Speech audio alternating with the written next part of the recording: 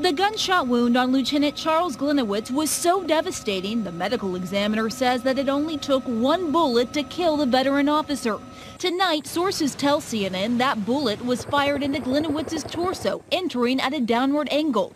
Even, a source says, as he was wearing a bulletproof vest. It's quite unusual because clearly you'd have to get close enough to your victim to have this happen. You'd have to get the gun away from the lieutenant. It seems that there was a proximity, it was a close-in shot with the gun practically in a contact mode. CNN has learned the medical examiner has still not ruled out if that shot was fired by one of the three suspects the officer described in a radio call moments before his death.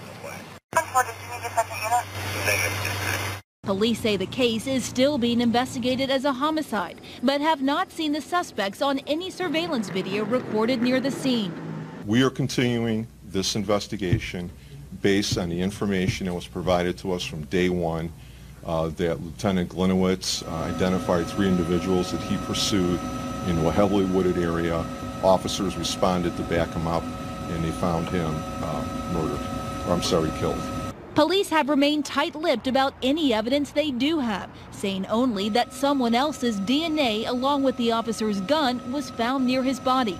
One source tells CNN that gun had been fired, but police won't say if it fired the fatal shot. By looking at that bullet, looking at the striations, the markings on that bullet, it should be quite simple to show whether or not it was the officer's gun that fired that round. Then the gun becomes very crucial because there might be DNA or fingerprints on that gun.